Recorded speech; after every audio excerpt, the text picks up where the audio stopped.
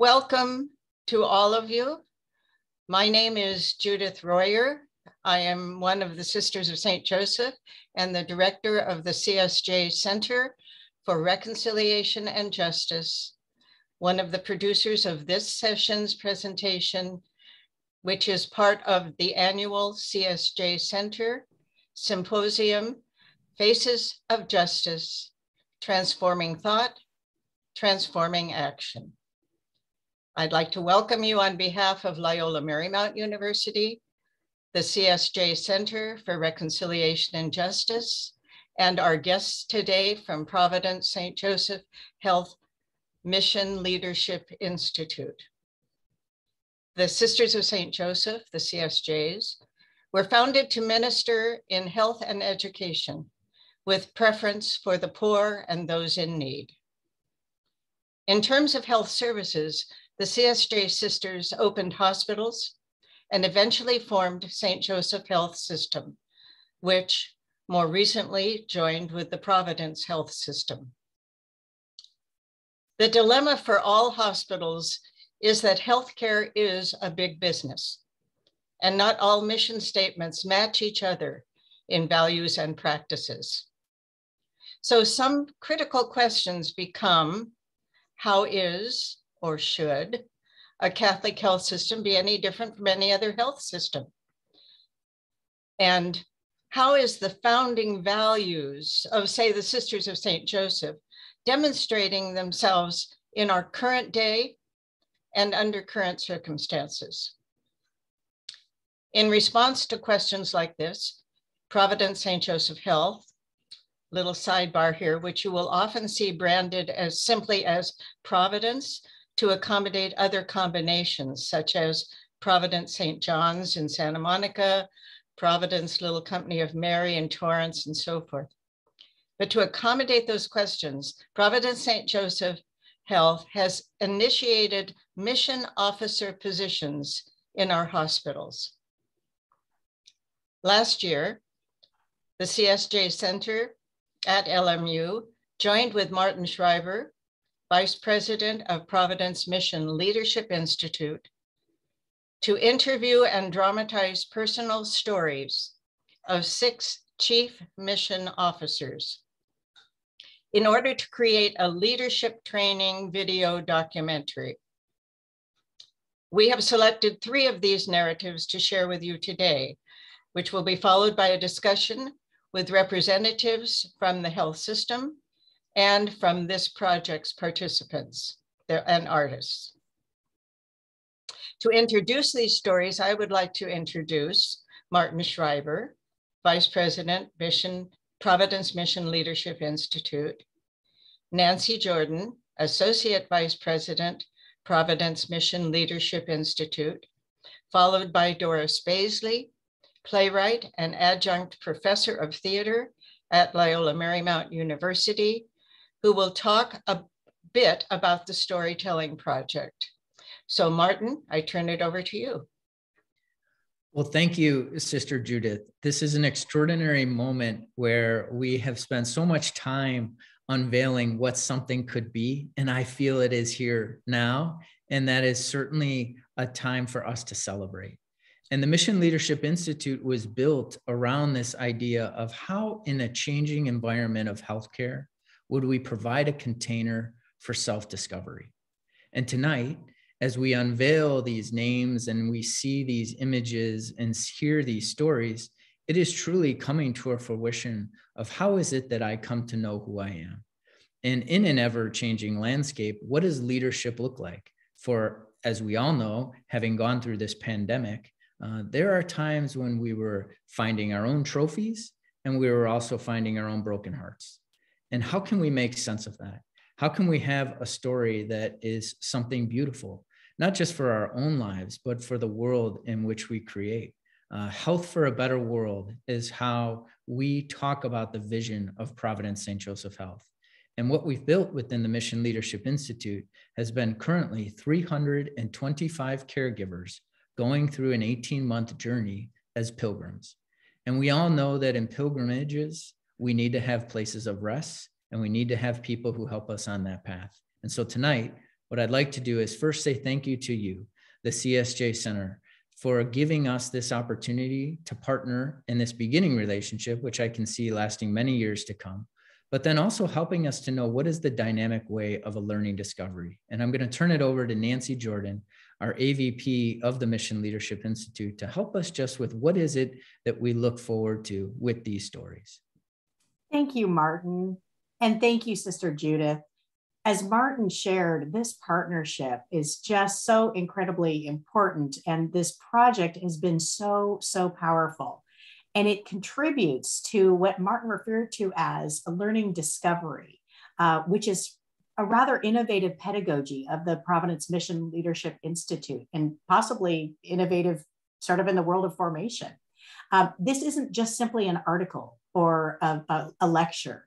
What you will see today will become an important resource, a critical resource for the formation of emerging mission leaders for today's day, for the signs of the times, for where we sit right now in an unpredictable, sort of chaotic world.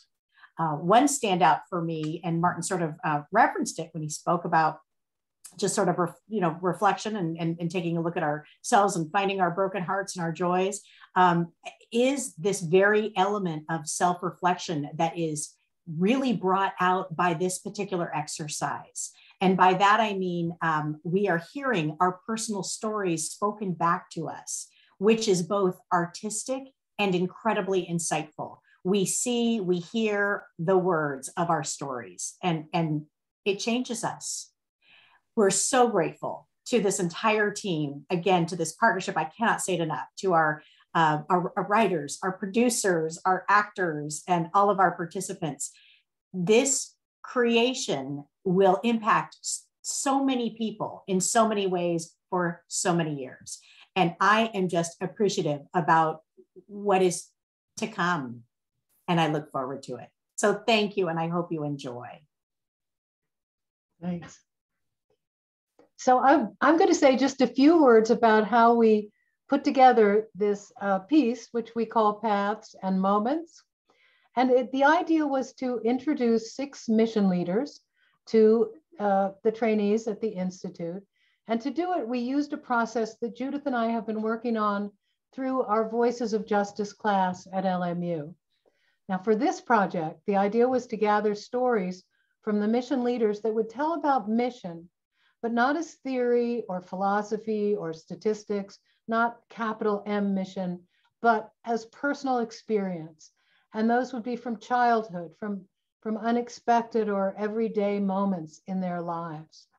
And to do the interviews, the writing, and the performing, we worked with our favorite team of writers and actors, who I think are here today watching, I hope.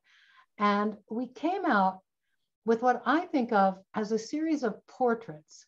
And these portraits of the 6 mission leaders really express who they are in a way that you couldn't do in a photograph or an essay. They are really kind of video portraits performed by the writers who worked on them. These are 3 that you're going to see today. These are 3 of the 6 pieces. The recording lasts about an hour, and we would love you to join us for a Q&A afterwards. We'll actually have the whole audience on if they want to turn on their cameras and speak or not. It's up to you. And now here it is. It's Paths and Moments.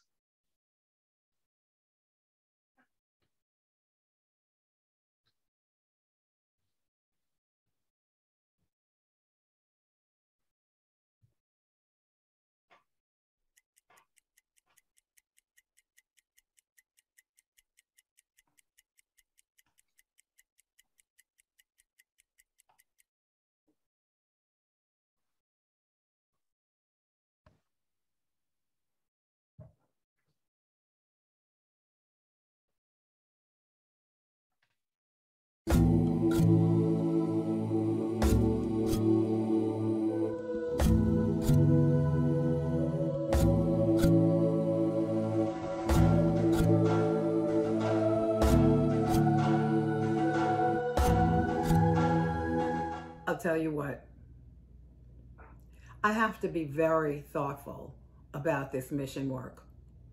It's something I started in my heart when I was very young to prepare myself. I had lots of compassion. I always wanted to share everything I had, especially with those who had nothing. But I want to share this with you.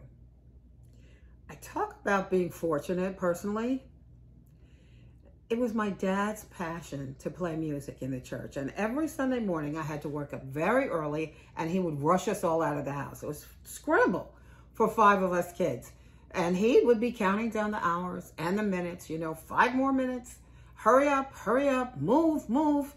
So by the time we get to the garage and get into the car, that's when we could catch our breath. So we get to the church and it's dark. There's nobody else there. My dad's opening the church with the key, and he just loved playing music on the piano so much that he would go upstairs and play. And my mom would go up there with him, and then it would be just us 5 kids down in the church waiting, and we're stuck. Only I wouldn't just sit in any pew. I would go to the first pew and I would sit right in front of the altar and I would just pray. I would pray and I would cry, and I think I was about 6 the first time I remember doing this. I was like, I would just pray to God, and the prayer that I would pray, I would ask him to just fill me. And I feel like somehow he did. Because throughout my life, my question has always been, am I living for God? So I joined a Catholic youth organization when I was about 11, and that really, really opened my eyes. It helped me practice my faith and taught me about service to others. We would go into these neighborhoods, very poor neighborhoods I would never even have ventured into. And that's when I first realized what poverty meant. That's when I realized what it meant to be a really very vulnerable person and have nothing. The more I helped people, the more I realized I enjoyed it. And so then, as I thought about my career, I knew I wanted to do something that would help people, but I didn't know exactly what it would be like. I graduated from college and ended up coming to the US with my husband and kids, and it took me like months searching in my soul to find a job that would make a difference in other people's lives, that I could be like an advocate for them, that I could stand beside them and defend them when things were really, really challenging. So the funny thing is, I thought about going to nursing school, but then I thought, no, I think I'd rather be in the hospital, helping the nurses, helping the caregivers, doing things like that. And so I went to the administrative side and I decided to do compliance, because that's how I get to help patients and help the caregivers when they have any issues or challenges. Then at church, I had brought the Black people together. There weren't a lot of Black people in this church, but we all came together and we formed a group we called a Pan-African group. And we introduced a culture night where we had dinner and dancing, and it was to educate the white people so that they would know that the Black people they see are not like the Black people they see on TV committing crimes and stuff like that. They got to see us as like human, that we have love, we give love, we touch, we care, we have desires, we go to school, we love our children. We want the best for our families, just like they want for their families. And it was very successful. I mean, we had a lot of cultural awareness and connection and cultural understanding and appreciation of other people. Excuse me. Not to look down on someone because they're different from you, or they talk, or they speak differently. And so somebody from the church, Mark Jupiter, he had gone to the vice president of Mission and Faith, who was looking for someone to chair the Cultural Diversity Council at Providence. And he said, why are you looking for somebody when Teresa is just here? So they came to me and they said, Teresa, please don't say no. So I said, why not? And you know, I would say it's a very turning moment of my life. I felt like God was calling me into a different direction. That's why I feel like when I came to Providence, I came home. I had started working with caregivers to nurture them and to connect them to who they are and what brings them to work every day, to help them with their own cultural competency and to take time and ask themselves, how can I make a difference in somebody's life today? And you know, it's not only about healing, but how can you truly be there for them when they need you the most? You know, like take away all your biases and become more inclusive and give equal opportunity to everyone. The thing about implicit bias is that it can happen when you're not looking. It can happen and you don't even know you're doing it. And so that's the big danger of it. And so then, like, if somebody would come in who's like Black, and you would look and you would say, well, this person is Black, so I know they can tolerate pain, so I'm not going to give them any painkillers. Or you look and this person is Black and, oh, so they must be very poor, so I'm not going to recommend this medication regimen, or I'm not going to recommend this surgery. And unfortunately, this does happen. But these are some opportunities that we have. It's one of the things we're slowly addressing now in our residency program and within the hospital. I'm not going to say it's a big step, a big shift, but these are very young, very, very tiny baby steps we're taking right now. And like, for example, I've been asked to be on a subcommittee that's looking at establishing a diversity and inclusion council. And also at Providence, we've started looking at caregiver resource groups. And these would be like caregiver resource groups for Blacks, for Latinx, for LGBTQI, I mean, even Asians and mothers. So the reason that we're looking at these groups is so that these groups can form and they can get among themselves and they can discuss some of the challenges that they have, and they can have a voice, and then they can work alongside the senior leadership to get some of their concerns addressed. Well, I'm going to go back now to my own life and my own story and my own person. I would say that one of the things that I wear every day is caring for others and having compassion. I thought I was a very compassionate person, but then my mother showed us what real compassion is. So she came to visit us when I had Michael, and my kids had tons of teddy bears. Up in their closet, they had like hundreds of teddy bears. And so unbeknownst to me, I'm off at work and my mother's circling the kids' room and she's picking these teddy bears.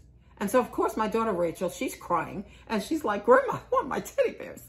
And Grandma's like, but can I take some of these teddy bears to the kids in Ghana who don't have anything? So 2 years later, when we went home to Ghana, we get there and these kids are running up to Rachel, laughing and smiling and hugging us. And they were just so happy. And the teddy bears were filthy. The teddy bears were so dirty. And I never even knew what was inside the teddy bear. The heads were coming off, the arms were coming off, and all the stuff that's inside was coming out. So Rachel was kind of teary, you know, and I said, look, Rachel, do you see how these kids have loved your teddy bears? So 2 years later, when we were home and she was in high school, she comes home and she says, Mommy, you know, I don't understand these kids here. They don't know anything about Africa, and they don't do any fundraisers. I kind of knew I had done something right, because Rachel was thinking about other kids.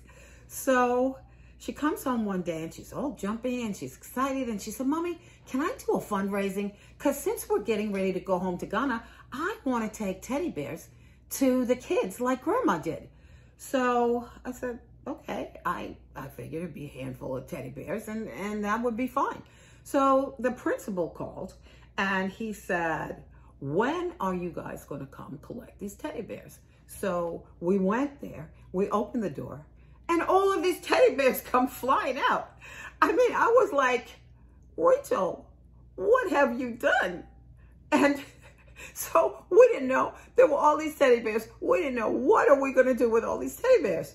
So we went to Walmart and we got this suction thing, and we were suctioning the teddy bears, and she had some of her friends come over. So this is a Wednesday. We're leaving on Friday, and we're just suctioning all day, all day. We got like more than 20 bags. So we put the teddy bears in the suitcases. We go to the airport, and well, so there's 5 of us traveling. So, you know, that means 10 bags are covered. So we have 10 more bags. And the lady from Delta says, I'm sorry, ma'am, but you are going to have to pay $150 for each one of these other bags. I was so upset. It was too late to say no, so I used a credit card. We get on the plane, and I was really upset. And Rachel, she just kept rubbing my arm and rubbing my hands. She was like, I'm sorry, Mommy. I'm so sorry. I'll pay you back. I promise. I promise I'll pay you back one day.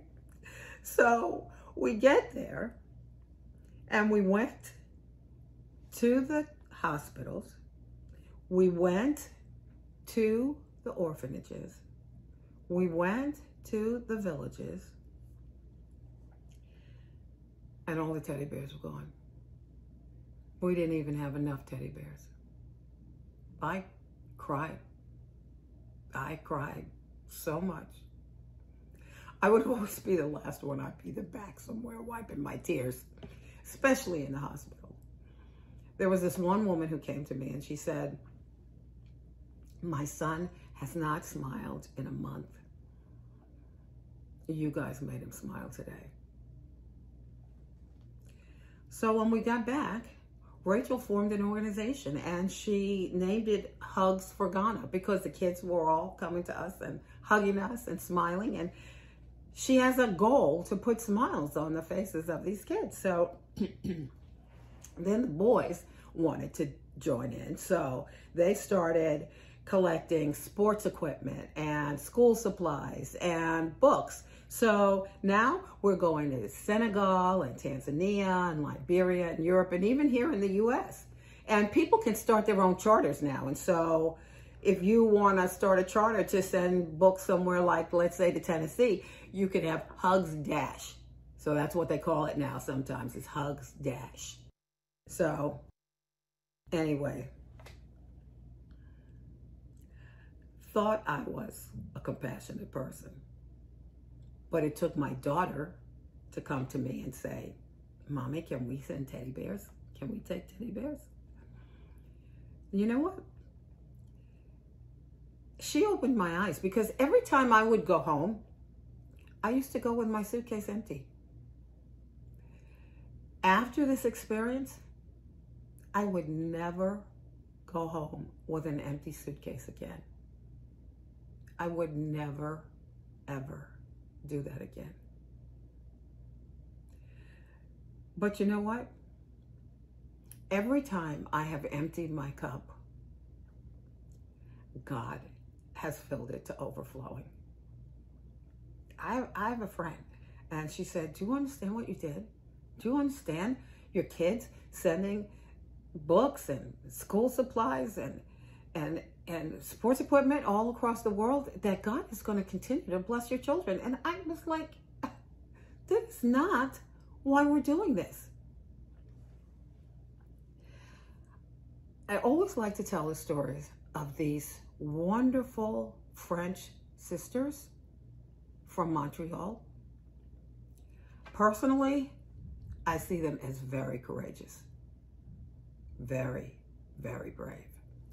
They took on the waters and the train and the bus, and they traveled like several days. And when they got to Portland, they built little homes to take care of the sick. They built schools. They wanted to bring hope and love. And before you realize it, they grew, and now we have Providence St. Joseph Health System. And they did this work as an expression of God's love. So now that these sisters have moved on into blessed memory, now the question is, especially now when healthcare is so complex and so complicated, and there's so much demand for the business side of it, the question now is, who will we have in the organization who will remain focused on the core of who we are? So my role here as mission leader is to make sure that in everything we do, working alongside our senior leaders, alongside our directors and the managers, make sure that in every decision we make, we're very thoughtful of our caregivers. We're very thoughtful of the poor and the vulnerable. We're very courageous in doing the right thing. And that we will be pleasing to carry out the image of what the sisters had when they started this ministry. But I'll tell you what, this missions job is everything. It's not like other positions where you go only in one department. I have to go into everywhere. The missions job runs to everything. It's almost like the Sisters of Providence. They started this organization so they could be across the board. And that's my role. My role is right across the board. I go in and out of everywhere. And it's why you have to be very tactful. I'm very thoughtful about how I present myself. There's not a lot of people like me anywhere around. And it's been that way throughout my career. Everywhere I've ever gone, I was always the only Black woman in management. So it puts like an additional burden on me to be the best in everything I do, which again, as a Black person, it's not easy. I have to work much, much, much, much harder to prove myself extremely. I have to go the extra mile all the time. I know that my appearance may kind of have people box me and question me and not accept me or even welcome me, but I'm not afraid. There's something bigger that's in my heart. So the only thing that stops me is if I'm lacking something, and I always try not to do that. I'm always reading and always preparing and trying to make sure that I can be ready for any opportunity that I'm given and any place where they place me, that I can stand up and deliver. It's a very delicate job, and it needs delicate, thoughtful balance. Every day I bring myself to work, I pray. I pray and I ask for God's wisdom, His guidance, and His Spirit. So, come on. I have God. And that's what I have in my pocket every day. I have God.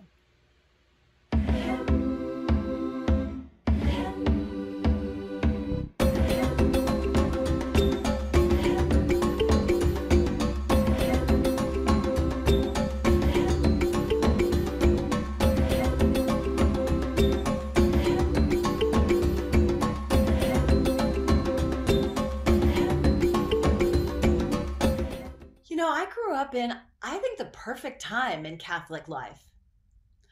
I started out in first grade with a nun who had a habit from the top to the bottom and the whole structured convent and all that. And Then by the third grade, they were wearing black habits that were like about knee length. And by fifth grade, they were wearing brown habits with no headpiece. And then by the time I was in high school, they were wearing as much makeup as any of the girls in Catholic high school were even allowed to wear. So there's this great unpacking of what it's meant to be living Vatican II. And I was influenced by that. My mom and my dad raised us in the Catholic tradition. But my dad had a very old school, growing up in a traditional Czech community. So he grew up with a kind of Catholic guilt thing, right? And my mom, now her mother had been a convert. So she grew up with this extroverted zeal of service and the gift of Catholic social teaching. So I just got to absorb that. You know, and in my life, it was always about service, wherever that called me. And it was always about the gift of love and that God was a loving God. And my dad went through a very spiritual transformation. So getting to see his transformation and how he really integrated that into a deep, deep, deep reverence for life and the joy that can be found in faith. So I just got to be at the perfect place in the perfect world that gave me the chance to give back. My mom had had polio, and she did amazing things as a person that might not have been seen by the world as having some limitations. I mean, she knew how to engage people. And so we talked a lot at dinner about these deep conversations. And it was at the time of Karen Ann Quinlan. So we had all these talks about morality and end of life issues. And my mom, having spent 6 months in an iron lung, had very strong opinions about the value of life. And so she influenced my appreciation for healthcare and what it means to be vulnerable and to be in the hands of healthcare people and how much responsibility there is with that. When I was 7, my mom gave me this really, really ugly doll, which I didn't understand at the time was the little orphan from the Les Miserables movie, but her eyes were like this big. I remember unpacking her at Christmas and being kind of horrified, like, who is this doll?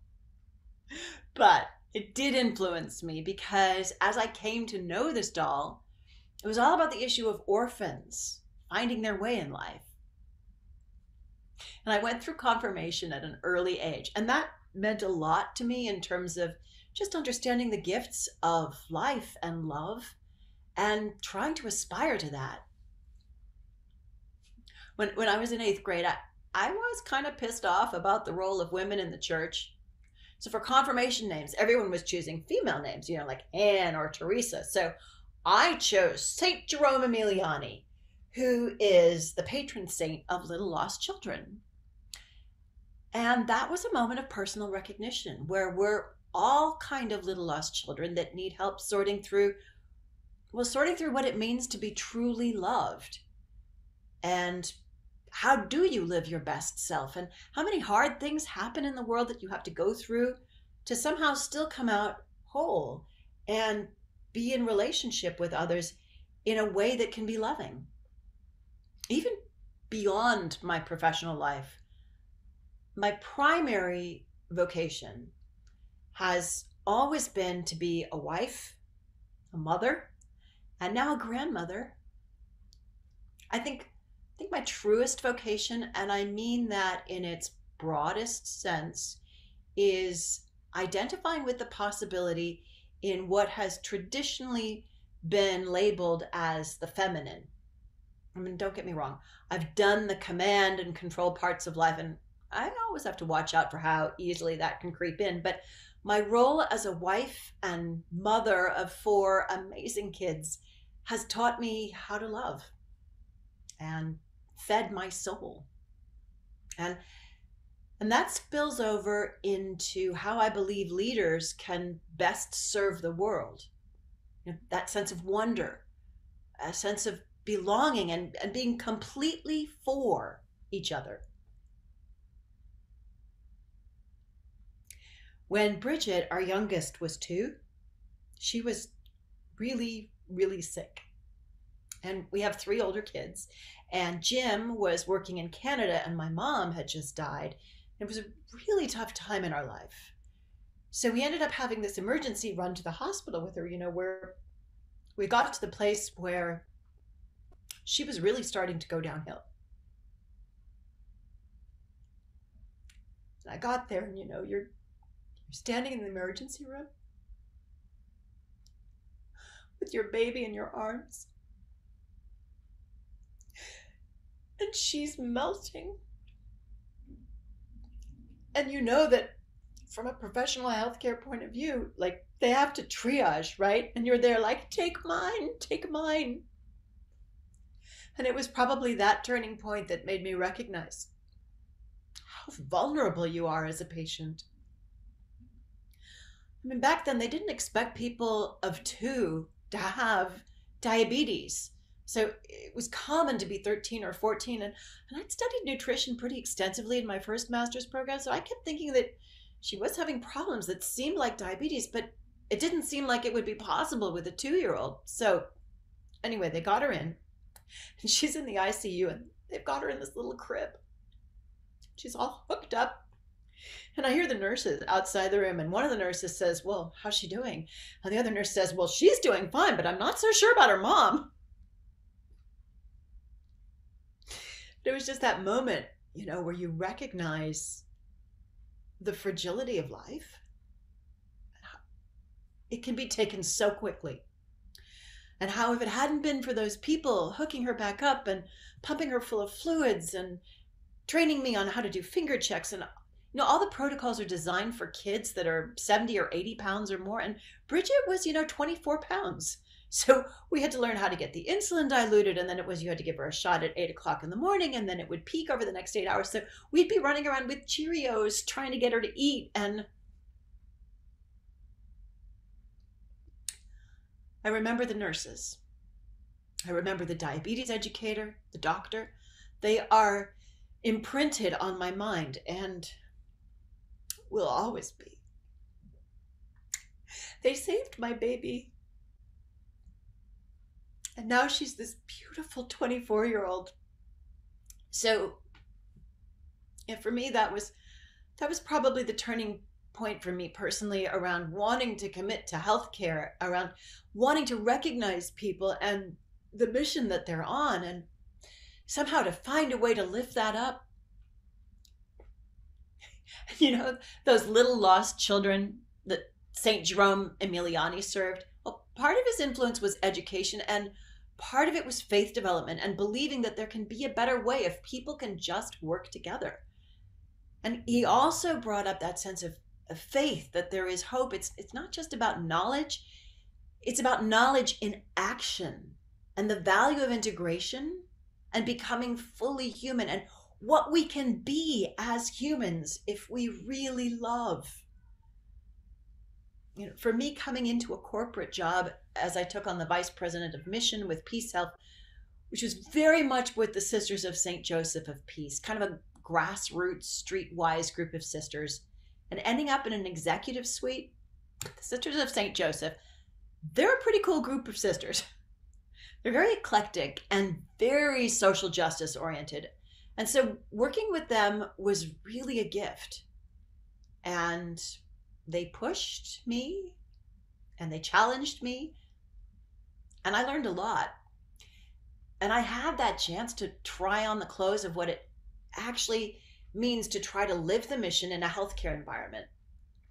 But as I promoted into the system, it became much more corporate. And I remember we had this meeting in a hotel that was looking out on the parks of Portland. And as we took a break for lunch, I'm looking at this spread of food and shrimp. And it was an amazing luncheon for the executive suite. And I looked down out the window, and all along the edge of the park on the benches were the homeless. It's just these weeping sores on their legs.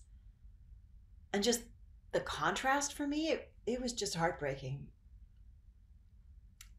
And I also felt like I needed to get out into the community to reconnect with what people are really experiencing. So I took a year off. I ended up training in the CASA program, which is the Court-Appointed Special Advocates for Foster Children, because I was trying to understand, what is this message in my life about these orphans and where's that going to fit in? I did get to see the court system and the harshness of the foster system and how hard it is on so many people, and especially on LGBTQI kids and people of color. So for me to feel authentic, I really try to get out of the executive suite and understand the community experience. I mean, you have to be able to actualize this stuff. You have to have all these tactical skills, but if you don't have the heart part of it, you're not doing the service in the way that morally we have the opportunity to influence. So I think that's why I ended up transitioning eventually from HR into mission. It was the opportunity to create the container and then really watching people bloom and blossom. And so when I think about mission integration, it's how do you take your values and our mission and embed it through the processes that allow that service to be done in a loving way? And it's phenomenal to watch. My mom worked for the church, and she had struggles with the church in terms of women being in the church. So she kind of modeled that presence, the value of the female voices, the value of the mothers of the world, you know. And I think somehow our church has to reconcile that, because, I mean, although men are in the hierarchy, most of the people who are still attending the church are the women. So I grew into HR when it wasn't a profession. And I kind of grew into mission when it wasn't a profession. And I remember showing up at a Catholic Health Association, coming to one of those mission leader meetings, which was a very austere group of individuals who, a lot of them were priests or ex-priests or had done some pretty amazing studies in theology or spiritual health. And I came with my HR background and my newly minted master's in Catholic healthcare leadership with my mother brain, right? And most of these were guys.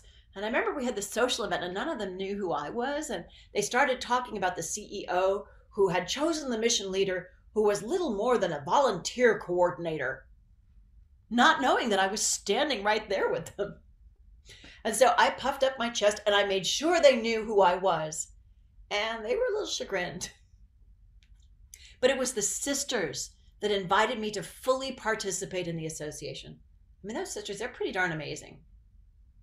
But it's been an example of sometimes groups of people, institutions and organizations, you know, you kind of close the door behind you and people get a lot of pride and identity out of their role.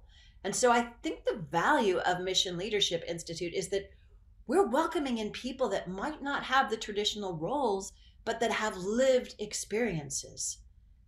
To truly have that opening of the door, like Vatican II, to including people, especially people of color, and those that have been dismissed or marginalized. I mean, Catholic institutions, you know, haven't traditionally done very well around opening the door for people of color or those with disabilities or inviting young people to have a voice at the table. So allowing ourselves to learn, it's such an important part of building community and growing together. And so there's a long journey for women and a long journey for people of color. And I think we need to commit to the next generation, to listening to them. When I was trying to decide about going with Jim to Canada or whether I'd stay in Portland, there's a beautiful moment where I heard that hymn, "I will go, Lord, where you lead me. I will hold your people in my heart." And that's really been my life theme, you know, to respond to what's in front of you. It's been more about a faith journey, a trusting in a sort of a call and response than a specific professional vocation, other than to be fully human. And that human development element, the practical part, like, how do you feed people? How do you make sure they have shoes? How do you give the orphan in each of us a safe place? it really probably in my mind is probably who I've tried to be, regardless of what the actual role is. And then there's mission integration, and that's what we're all doing. And so I get to watch all these people doing it with their own lives and help lift them up and bring them forward and encourage their work and hold them to something bigger than their own individual self. And with COVID now, my dad was like, in the old days, we would have been praying at this time. And I think there's something to that. And that's where Mother Nature for me comes in. I really do appreciate the feminine spirit and the role Mother Nature plays in keeping us grounded. I mean, that respect for equilibrium that nature has. During the early days of the pandemic, after the horrible wildfires, I went out for this walk. And as I was walking down the road, there was this tree. And it was a clear, sunny day, and the tree was raining. I'm looking around like, is there a sprinkler here? Or like, what's the deal? The water was definitely coming out of the tree. And so there's this like Moses moment of like the burning bush, like, right, this is amazing. And maybe I shouldn't tell anyone about this because they're going to think I'm off my rocker. So I Googled it. And there literally is this mechanism in trees that when they get depleted, their roots go down and they suck up water from the earth and they re-water themselves, which is like a way of nature really restoring itself. And there's a beauty in that. It's so natural, that phenomenon of nature taking care of itself and us. And we have to learn from nature, right?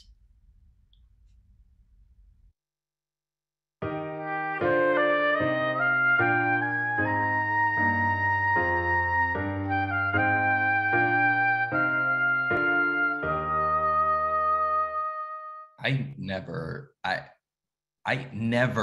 would have thought I'd be working in healthcare. Never. It's not something some people when they're little kids say, I know I want to be a nurse, or I know I want to be a physician or something, I never had that strong call to healthcare as a kid. I didn't have like a clear vision. I'm sure I answered. Teachers always ask that, but there wasn't anything in particular that was strong for me. I thought at one point about maybe becoming a teacher. I did discern a vocation to the priesthood. Many people wouldn't have been surprised if I'd become a Catholic priest, but I was called to married life.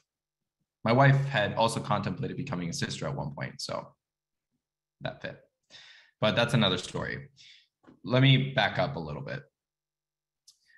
One of the things that in some ways is the seed that kind of led me on a meandering path to this role that I'm in now goes back to childhood. When I was in 8th grade, my mom took me along with her to volunteer at a soup kitchen. We'd go on a fairly regular basis, and that had just a tremendous impact on me.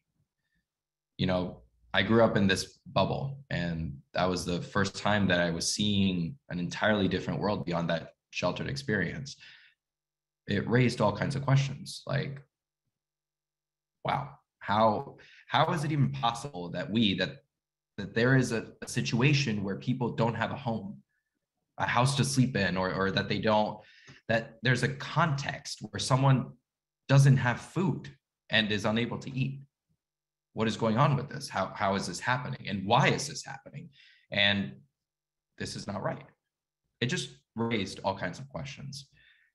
I was so fortunate to then go into a high school, which was a Jesuit high school, that so encouraged that exploration and asking those questions even further. The approach was ask questions of your faith, be examining it. Don't adopt what your parents handed to you. Open it up yourself and ask those questions. I use the analogy of the shoebox. You got all this stuff that your parents have put in your shoebox, whether it be values or your faith or any number of things, and you just kind of accepted this shoebox. What we want you to do is to turn it upside down, dump it all out, take a look at it, and then you decide what you're putting back in there. and it's your shoebox now. It's not the one that was given to you, it's yours. And really intentionally, not being afraid to challenge things, take ownership. So it's not just something that was handed to you. Make it your own. So that time in high school was very formative for me. The other thing that happened was my dad died my senior year of high school. I was really close with my parents. One by one, as my older siblings moved out, the house got quieter and quieter, and I was spending more time with my parents. I had a very good relationship with them. He was diagnosed with cancer just before my senior year began. They initially thought he was going to live a few weeks. That's how advanced it was. It was lung cancer that had spread to his brain and from there to other places. He went in for surgery. They removed a tumor from his brain, but it was right in the speech area of the brain. He was not able to speak. It's the same area used for writing, so he also wasn't able to write, to communicate that way either. Turned out he lived 6 months, not weeks, but far longer than they'd expected. And through very intense occupational therapy, was able to regain his speech and a little bit of his writing. Those 6 months, I still look back on those. I mean, of course, they were some of the most challenging months, but they were, it sounds strange, but there's some of the most grace-filled moments of my life as I look back on it. It was a very, very special time of just deep, deep, deep connection. My family was very open about what was happening with him dying. We talked about it a lot, cried together a lot. My dad and I had lots of very intimate conversations during that time, acknowledging what was happening. It was just such a time of grace. He died just a few weeks after I turned 18 that spring. That's young to have a big loss like that. And I think that in some ways it opened my heart. I had a very supportive high school community that allowed me to be vulnerable and held that and respected that. And so one of the things that I have just felt throughout my life is a very strong sense of love, very deeply, a deep, deep well of love from God that even through really tough times is a deep anchor. It cracked open a part of compassion in some ways. We can be so uncomfortable walking with people in suffering sometimes. Having gone through that experience enabled me, I think, to be more comfortable in walking with people, not understanding what others are going through by any means. I'm not saying that, but just having a level of comfort with being with someone else's discomfort. After college, I knew I wanted to live in a community that had spirituality as its focus and doing some sort of service. That led to serving with Jesuit volunteers in Tanzania. I lived there for 2 years in community teaching on the southern part of Lake Victoria in northern Tanzania. It was there that I encountered the Jesuit refugee service. I felt really strongly called to that work. After I finished my time as a Jesuit volunteer, I ended up working with the JRS in a different part of Tanzania, right on the border with Burundi. That was the conflict was very similar to Rwanda. The number of refugees increased tremendously in the time that I was there. The whole mission of JRS was, first of all, to accompany, to walk with, to be with people, to serve, and to advocate. I just love that. It just resonated so much with me. There's something different about the Jesuit refugee service, how they serve people. You actually take the time to listen to the stories. We weren't there to just do something, but to really listen. A big piece of that ministry was recognizing these people were experiencing a really difficult time, and that for them to know that they are seen, loved, and cared for requires taking time to really listen to them, not just, here's your thing, move on. I remember this one story. A young man, he was in his 20s. He was a parent. His name was Emmanuel. He was born during a previous period of significant civil unrest. His parents were in the process of fleeing and were hiding in what he described was like a hole in a field so that soldiers couldn't see them.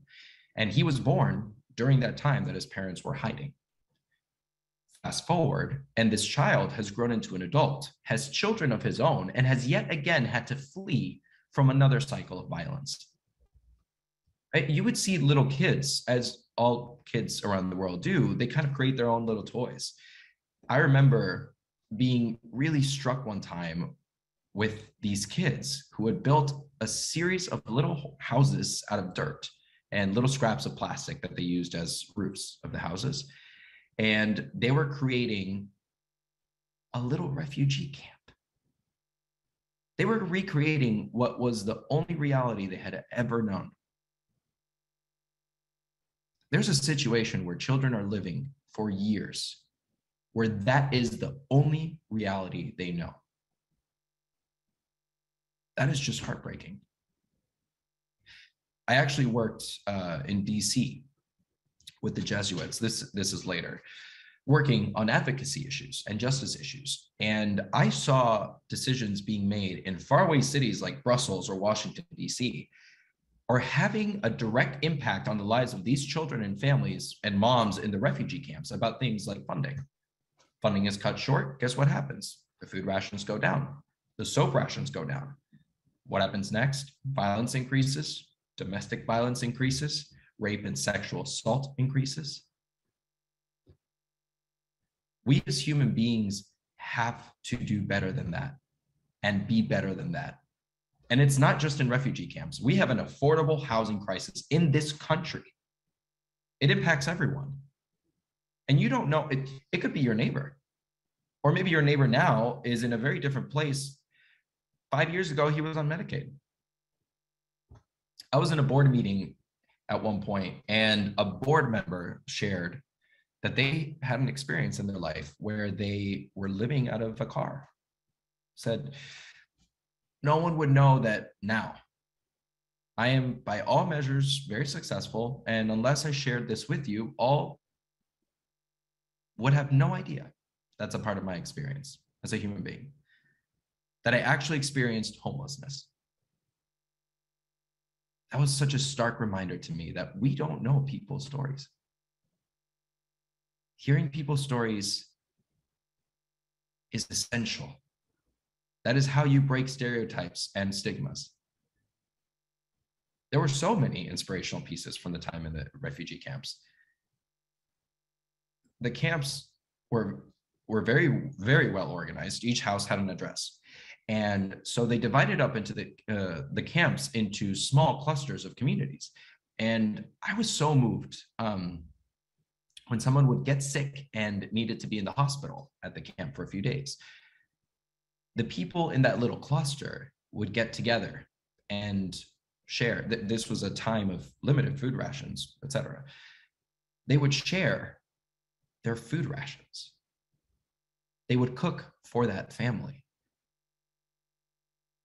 And seeing those who are already living very much on the edge, coming together and giving of that little bit that had already been reduced even further, to share amongst themselves and take care of each other in that way. You know, it was so humbling, so incredibly humbling. And what tremendous lessons can be learned from their witness and example. They were living the Gospels in a way that it just blew me away. That's one thing about the refugee camp. So many of the gospel stories, I saw them in an entirely different light. They came alive in a way they never had, not in this way. I could literally see some of these stories, like how they could happen.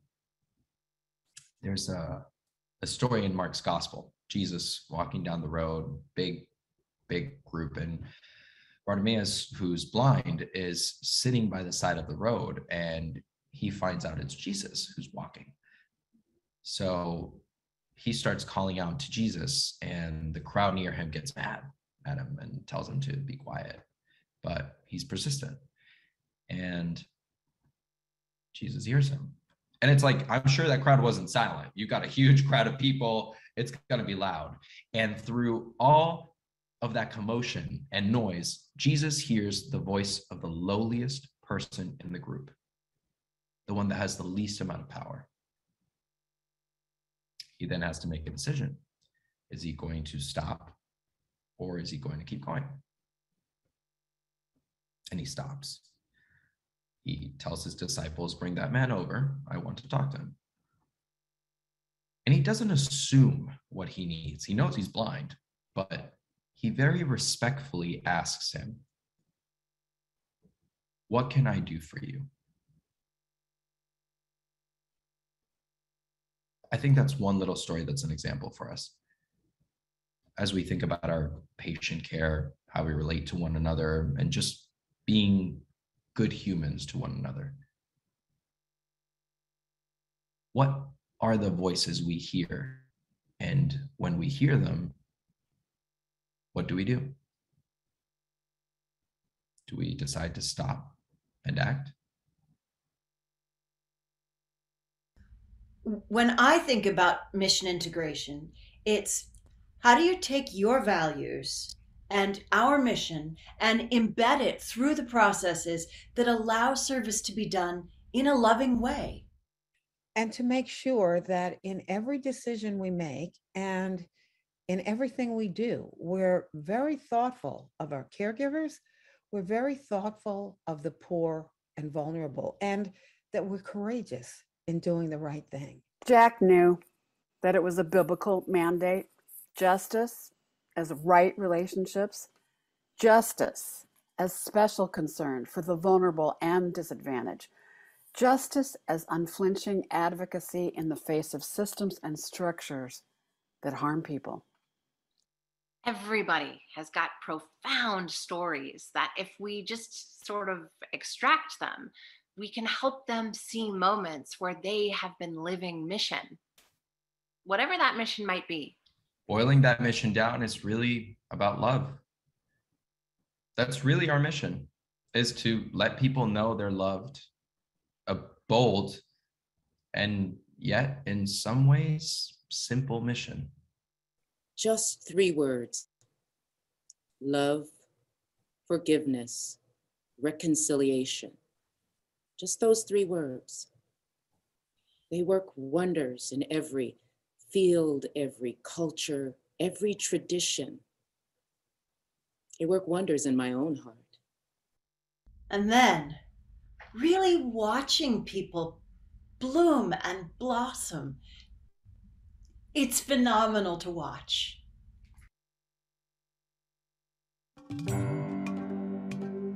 John Kleider.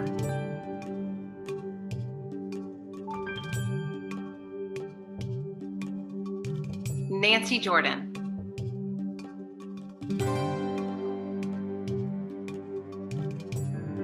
Sister Lorraine Marie Delaney, CSJ.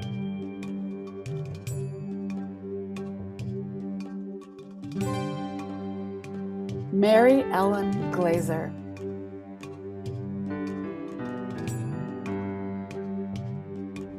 Roseanne Ponzetti.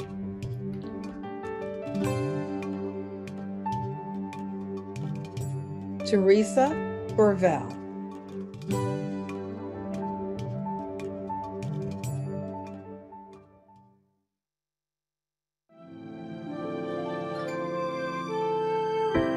I, the Lord of sea and sky,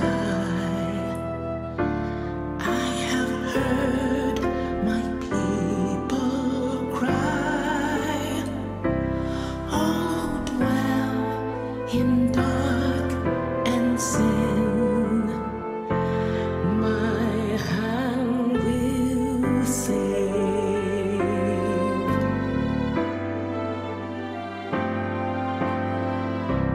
I who made the stars of night, I will make their darkness bright. Who will bear my light to them? Whom shall I send?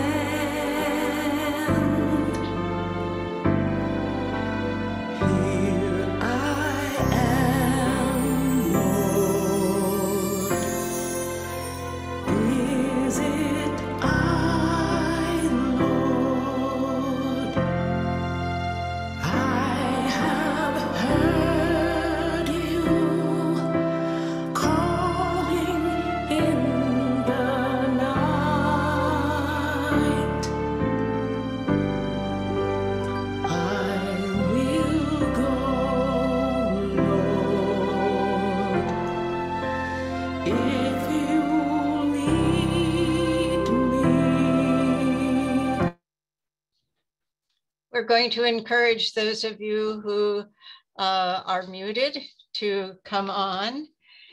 And those of us in the audience who have been audience members rather than participants like the ones that are coming up right now, please join us if you wish by just turning your video on.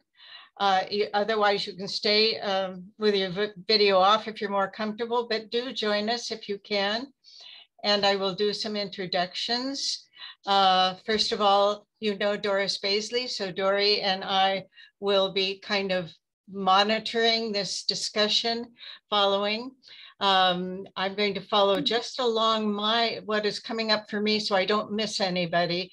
So next to me is Bonnie Banfield, who did Teresa Bevell's story as a writer and actor. Next to them, Sister Jane Delisle and Sister Sharon Becker, both of whom are representatives from CSJ's for St. Joseph Health, Providence St. Joseph Health now.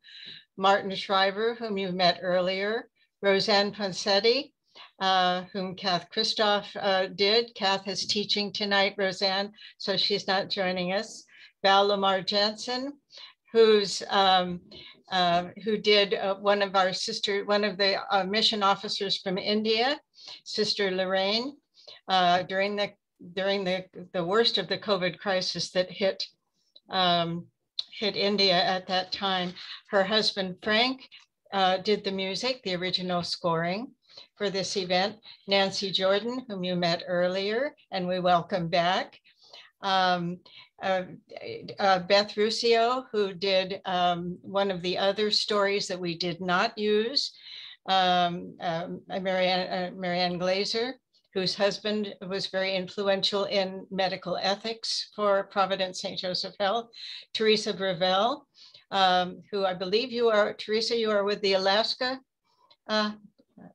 Providence. John Kleiderer, whose story you heard Louise Selgus tell tonight.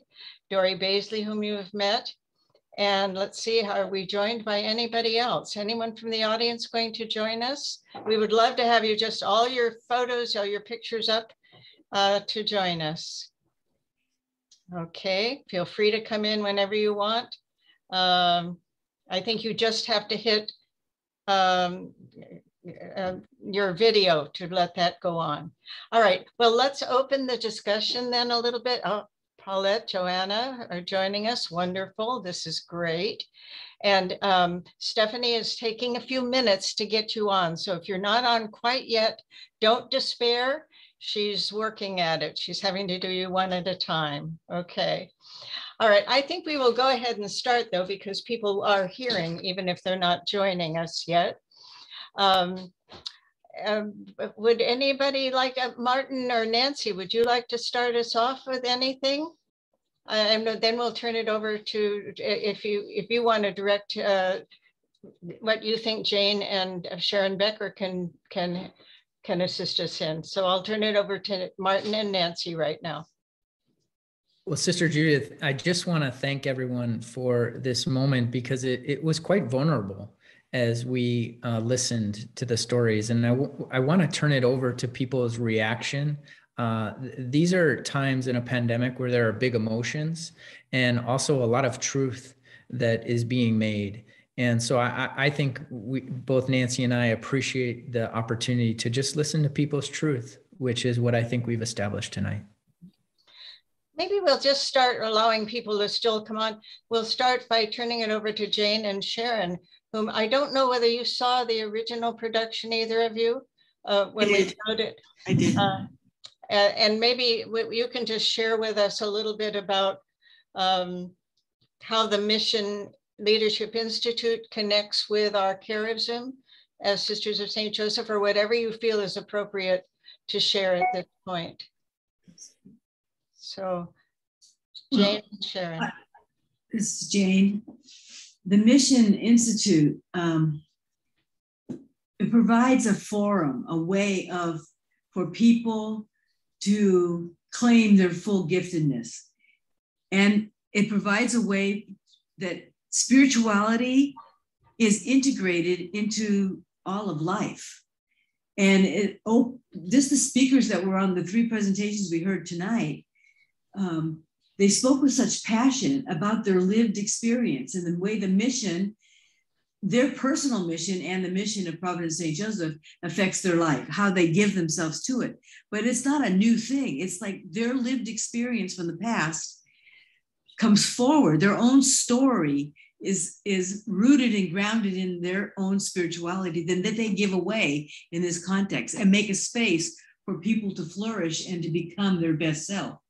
And in becoming our best selves, spirituality is integrated with that. And the charism of the Sisters of St. Joseph has always been to bring people together and bring them to God, and to work with whatever is needed in the moment, for whatever a person might need, but to do it with compassion, with joy, with love, with gentleness that brings forth the gifts of the other person. And addressing whatever needs happen to be right there before them. And it really is, as the one story was saying, it is about the love of God. Actually, everybody alluded to that. It is about the love of God in each person. And how does that flow out? Enough for right now.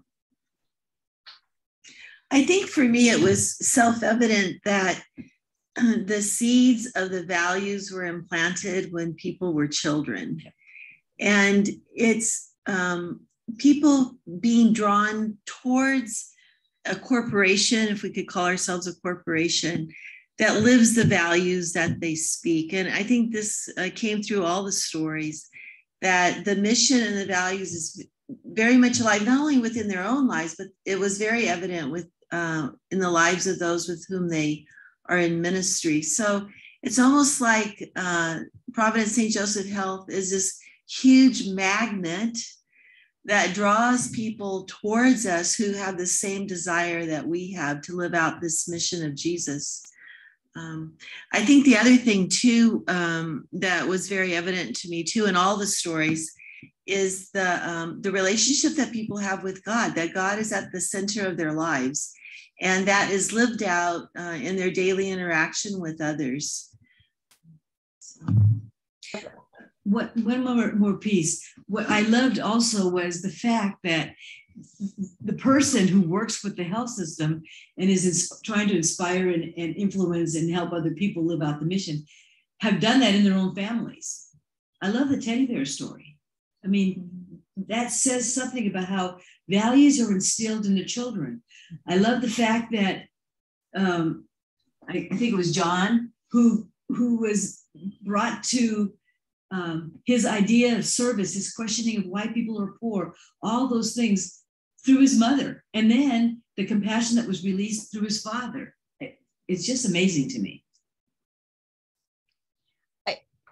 Thank you, Jane. And I really, this is about our mission and leadership in a time when there are lots of questions about our hospitals and how a hospital meets the current crises and our ethics in a sense. I want to, before I open it up to everybody to just open discussion, I want to introduce Mary O'Malley, who joined us. And Mary was the writer and actor for Nancy Jordan. So, and John, I believe this is the first time you're seeing your story, isn't it? John Kleider? Yes, yeah.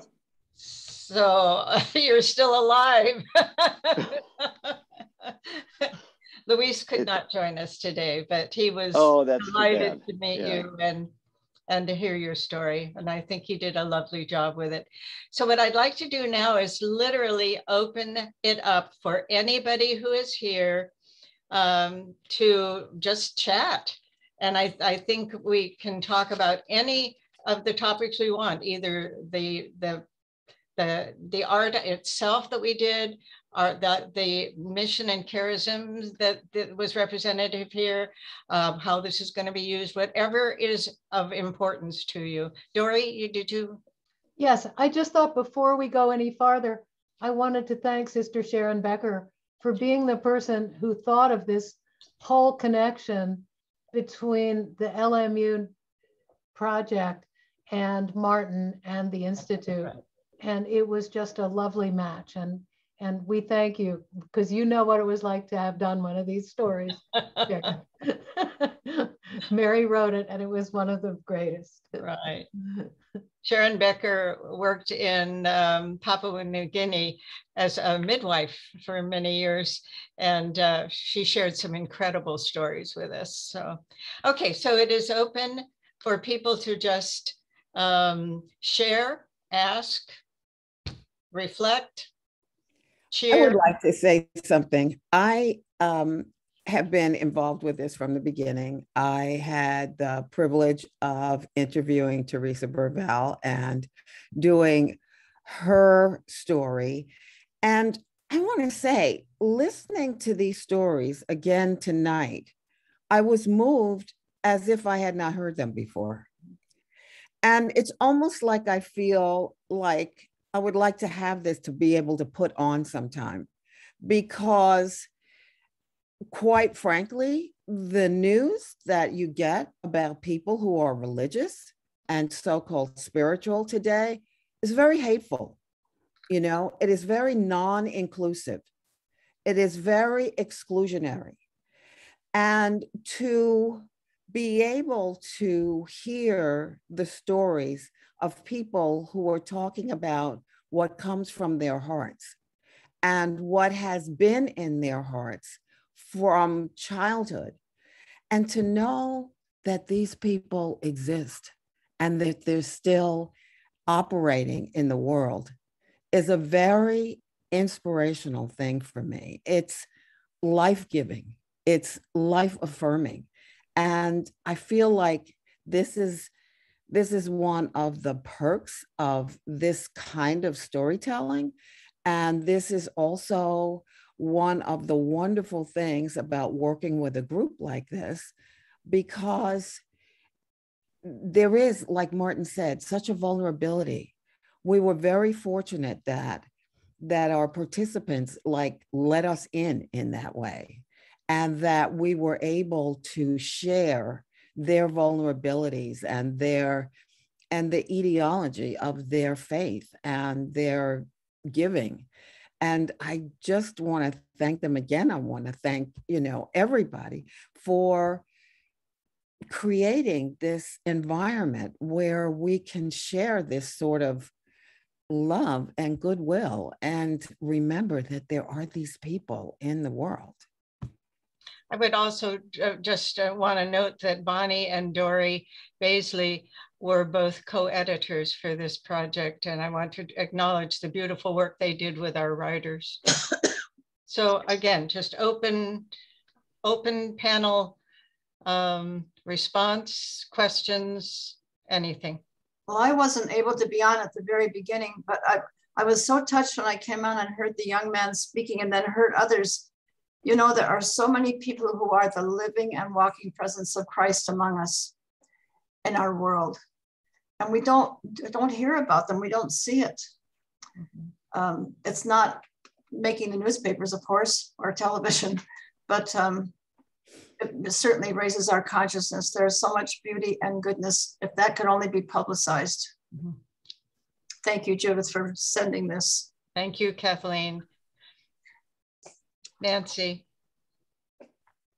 Bonnie, I also was so moved by hearing these stories now a second time, possibly a third time. Roseanne and John and Teresa are my coworkers. They're my colleagues. And so I've sat with them in meetings and we've exchanged niceties. But to hear again the depth and Sister Kathleen, as you speak of, they are the face of God. And I think of a concept that we speak of quite frequently in the Providence system, and that is sacred encounters.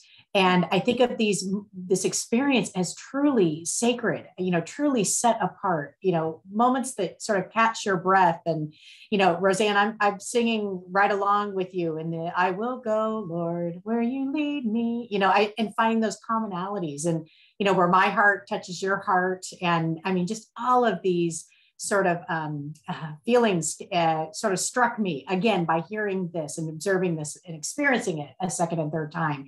And then as a recipient of this gift as well, and having the wonderful Mary tell my story, it's so humbling. It's so humbling. And as as a mission leader that's striving to grow and be formed and to continually develop. I was thinking of the Michael Jackson Man in the Mirror, right? I'm looking in that mirror, and to hear my story meant the world to me as well. And it's just such a gift to be a part of this experience.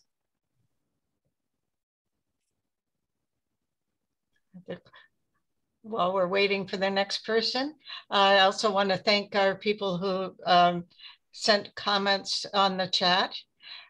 For some lovely comments that they have added.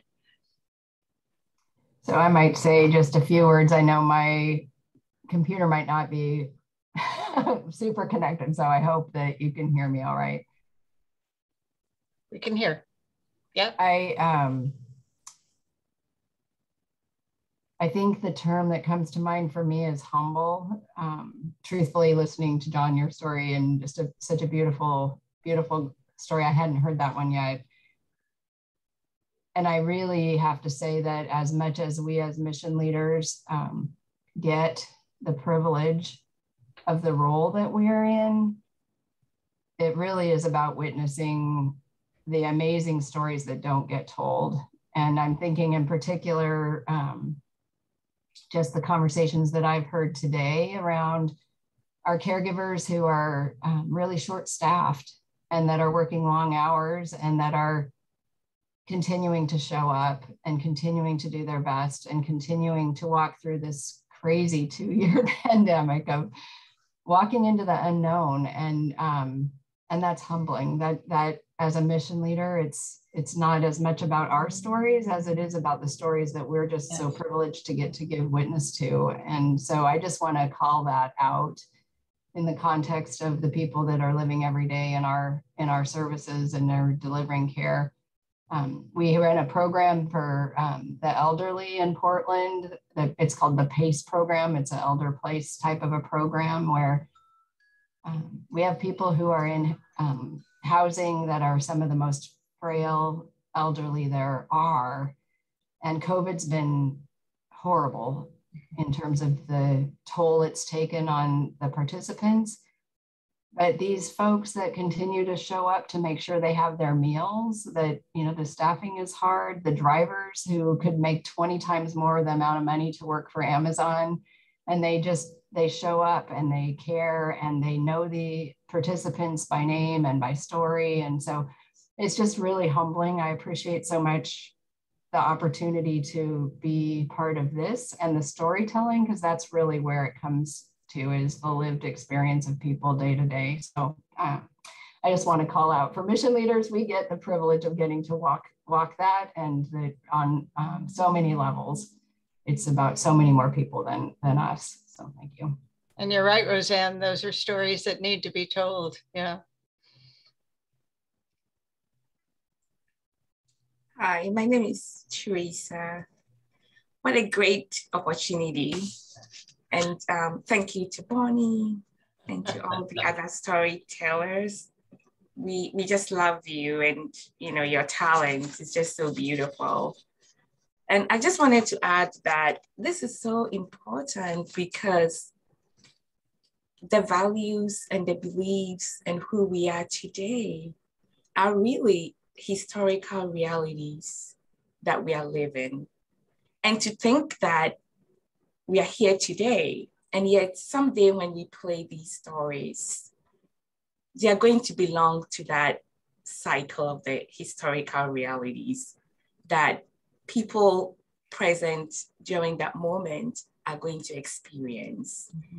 And that's the power of stories. Mm-hmm. That's the power of what you've done. Mm-hmm. It's not just creating it today, but people coming after us are going to see this someday and be so grateful, because it's going to touch who they are and their own experiences as well. So thank you to everyone. This is so beautiful. And to see John, thank you. I really like your story. And Roseanne, thank you. Well, I know that I've learned so much about mission from your teddy bear story that I will never forget, Teresa. So this is my first opportunity to see these, and as others have said, I am just so filled with inspiration. Bonnie, I loved how you put that. There's so much darkness and heavy stuff that we're hearing these days. And Teresa and Roseanne, I'm just lifted up by listening to your stories. And it is such a gift, really such a gift to have the opportunity to serve in a role like this. I mean, it's just amazing that these roles even exist. And it's such a blessing. But I am so, Bonnie, as I was listening to you, what struck me was a part of our mission statement in Providence St. Joseph Health. Really, the core of it begins with acknowledging that each of us is an expression, an instrument of God's healing love, and what each of us can bring into the world. Bonnie, that came to me as you were speaking, and how you were inspired by this, as was I, in listening to these stories. And I look at these faces on this Zoom call, and how I'm seeing the expression and the face of God in each one of these little boxes, and that's just beautiful. So thank you for creating this opportunity. So true, John. Yeah. John, one of the things I love about your story is that your school held that space for you when you were in high school. And that is such a special thing. And it's a wonderful thing that was provided for you, and that you're kind of like paying it forward, in the sense that that's not what's driving you, but it was a seed that your mother planted, that they planted, that also has continued to blossom. And I just love that. It was such a powerful experience of community, and what a community can do to foster love and healing for one another.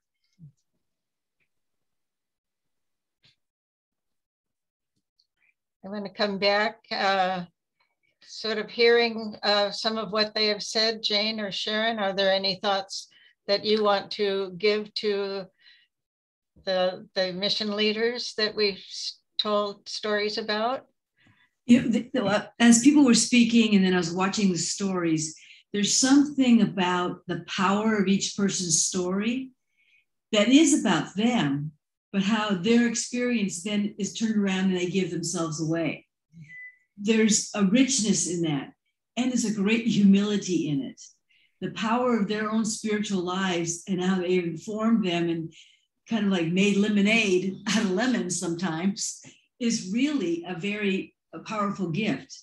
And so for mission leaders to bring out the best in other people, to bring your best self forward, not in a boastful kind of way, but in a humble zeal kind of way, where you give yourself away for whatever's needed in the moment and you bring the best out of other people. What a gift that is. It takes a great deal of talent and giftedness by God's grace in your life, education, all the rest that goes into making you who you are.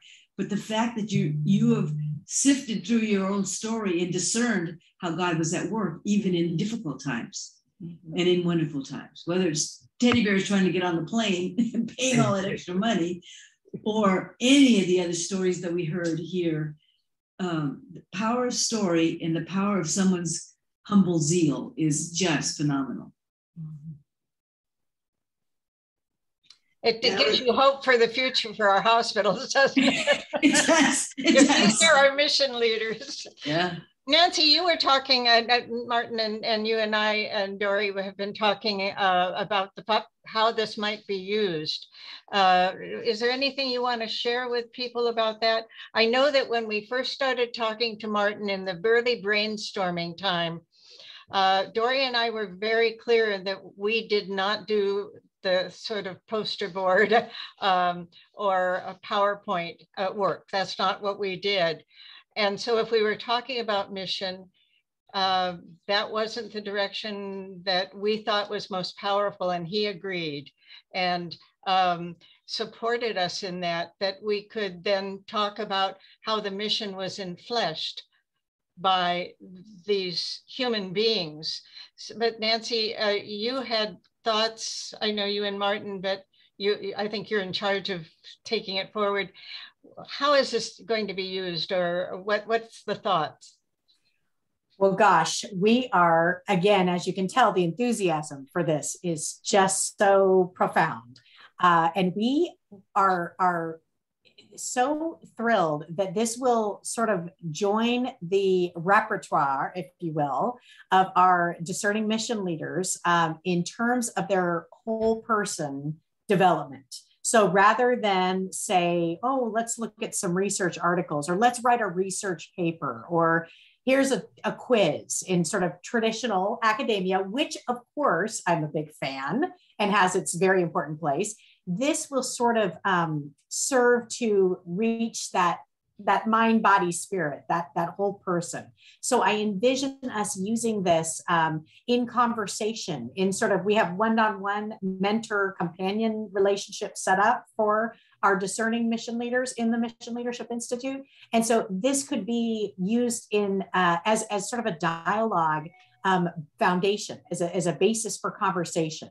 You know, what spoke to you? What do you relate with? How can you find this within yourself? What if someone told your story? What if someone, so there's a lot of prompts that I see coming from this so effortlessly and so naturally. And I just can't wait to get to the whiteboard and with Martin and do some more brainstorming on it. I also just love the multidimensional aspect of it, meaning, you know, each time you sort of revisit it, it sort of evokes different reaction, different response. So I want to somehow relay that and capture that for our discerning mission leaders. Martin, what do you think? Agree. We're going to launch something in the next couple of weeks called a masterclass. And that will be an opportunity for new mission leaders and this discerning mission leader group to come to understand what is it about this type of a role. One of the unique partnership outcomes here has been to really say, this is an opportunity for us to go to the margins and find the next mission leader. And not to just have it be from this traditional mindset but from one where I'm on the phone with people from Disney, people from creative minds of consulting firms. How can they become the next face of the John Kleiderer or the Roseanne Ponzetti and Teresa Vervel, to bring us forward into the next generation of leadership that I think is needed in this changing healthcare environment. So as we launch that, we'll begin to take some of these vignettes and help them be really the textbooks. The challenge of this project at the beginning, Judith, you know this, was to find who would be those first people. Yes. And we have over 70 mission leaders throughout the ministry.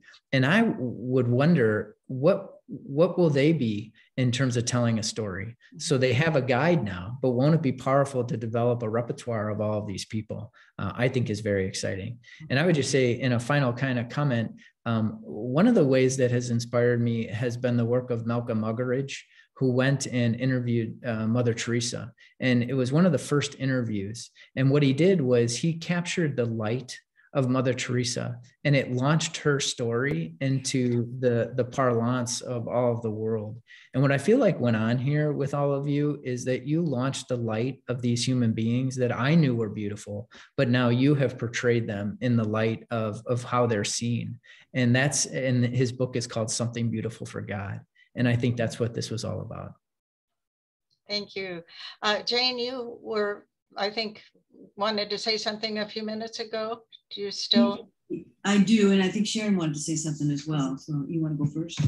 Okay. In light of what you just said, both Nancy and Martin, as you were talking, I thought, wouldn't it be a wonderful thing? It's a good spiritual discipline in some way of reflecting on your own personal story. What were those places of grace and influence in your life? What were those places? Sometimes they're difficult times, and sometimes it's beautiful times, and yet where are those places of grace that formed you into who you are today? And that's what you bring to the mission. Yeah, because sometimes what I've heard from folks in different levels, right, is their uncertainty about being in the role. And for me, it's about believing that God has been shaping your life for this moment. And so faith becomes a huge dimension of this, that you've been called. And if, like Jane said, if people can reflect back on those touchstone moments where God was evident, I think it begins to give this beautiful, beautiful vessel. We just had this first session of the Mission Leadership Institute, but we are becoming vessels, God's creative work in our world to bring about so much goodness. So I think I agree with Jane. I think if people could reflect back on their lives in terms of how God has been shaping them for this moment, for this call, and it's up to us individually to respond to it in a manner that's consistent with our own life story. Sharon, I'd like to jump off of what you just said and give your very words about being called as mission leaders to the artists who are on this call, this Zoom, that you are also called with your art by God, with a vocation to do this work. And that, like the mission leaders, you also are doing that work. And so thank you for giving the gifts back, so to speak. So I thought they were the real person. You were so credible. I thought you were the real person until, I know how Judith works, so I knew that, but it felt like you were the real person. And the thing about using art speaks louder and longer than any other words you could ever say. So the art is important. Art and beauty is important to the whole development of the human person. Agreed. Well, thank you. Yeah, thank you. So just to respond to what Judith just said, to interview, it feels like a kind of holy pact, HOLY, that you are making with the person that you're talking to, because you're not per se interviewing them, you're having a conversation. And in order to to be, you know, for them to be forthcoming, you also have to be open and forthcoming. So what it requires of you to be that person has been a really, I think, a life-changing thing for me. I've been doing this now for, I don't know, a dozen years in various capacities, and it's an amazing thing to see in a sort of everyday way, you know, someone's soul in action when they're talking to you, and to feel your own rise to meet it. So it's been a great, wonderful thing in my life. I've felt really blessed. And I'll just mention that the story that Beth told, that Dory wrote and Beth performed, Nancy's story that Mary O'Malley, I think she had to leave, got a little family to take care of, and that Val telling Sister Lorraine's story, those are online, both with Martin, so that they're available through the Institute, or they're available through the CSJ Center. And I believe any of you that had a flyer to register have that link. So you can get into the CSJ Center website, and those are there. So John, you get to sneak a peek at what Nancy's life was like. So I think we are a little bit over time, although we had originally said we'd go till 6:30, but we changed that to 6 because we know that everyone here is working overtime at home and at work and every other place. So I think I just want to end again by thanking the generosity, first of all, and support from Martin, Nancy, Jane, Sharon, the community that have supported the work that is being done with this institute, the leadership that is being provided. You make us proud to be, make me proud to be a CSJ, and these artists proud to work with you. I want to say thank you to the artists who I think sing the songs of God. With such beautiful voices, particularly in this media. I want to thank the mission leaders who shared their stories, and apparently were the first pick from Martin to represent this project. So thank you for your generosity and the vulnerability, which we've heard several times tonight, that it takes to be available to people. You do give us hope for the future.